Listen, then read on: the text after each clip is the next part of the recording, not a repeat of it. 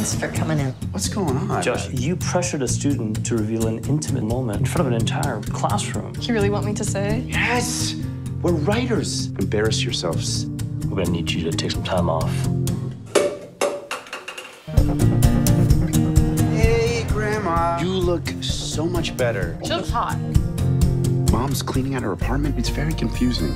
I'm gonna get rid of it. Grandma's still alive. I don't want to live anymore. I need my grandma. You're like my best friend. I want to be in heaven. All right, give me the pillow. Please. You're gonna be with Grandpa very soon. Here we go. It's Josh, what are you doing? Nothing. I was just fluffing the pillows. I want to talk about your gorgeous immigrant. Well, I just wonder if we could be a little bit more intimate. If there's a way to incorporate just a little affection.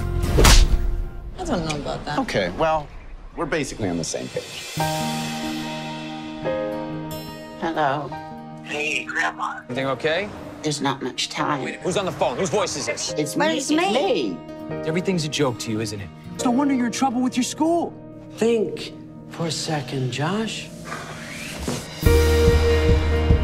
They wanted us to talk about making this a safe space. Could you stop recording me? Why? I'd like to make this a safe space. Let's have a dialogue. How much battery do you have? Full. Great. That's not my mother. That's my freaking soulmate. I thought Dad was your soulmate. Shut up. These kids hit the jackpot when they got you as a grandma. You got an army of people who love you at your back.